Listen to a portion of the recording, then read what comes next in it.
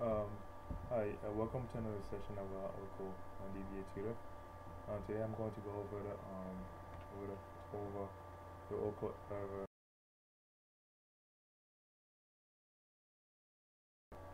basically it's the one word that says the file cannot be read at a particular time. So the way to resolve that is you have to run these commands. Let me show you. So you first connect as a sys user.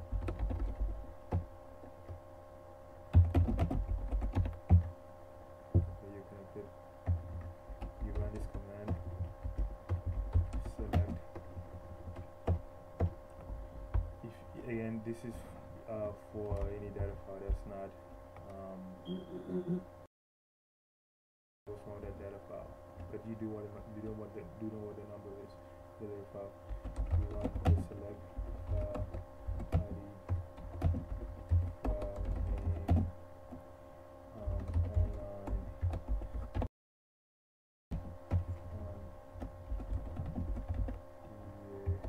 underscore data file.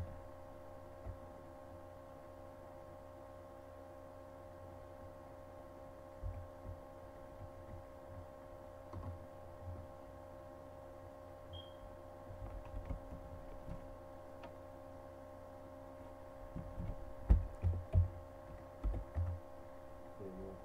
And then if you pay attention to online status, you see that one of my files is actually offline, and the good thing is you have your file ID.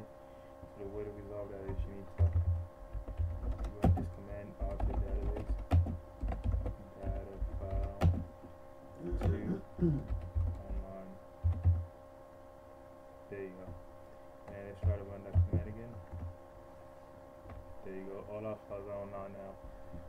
Pretty much this will come in handy when basically you happen to perform a restore and recovery for one of your data files.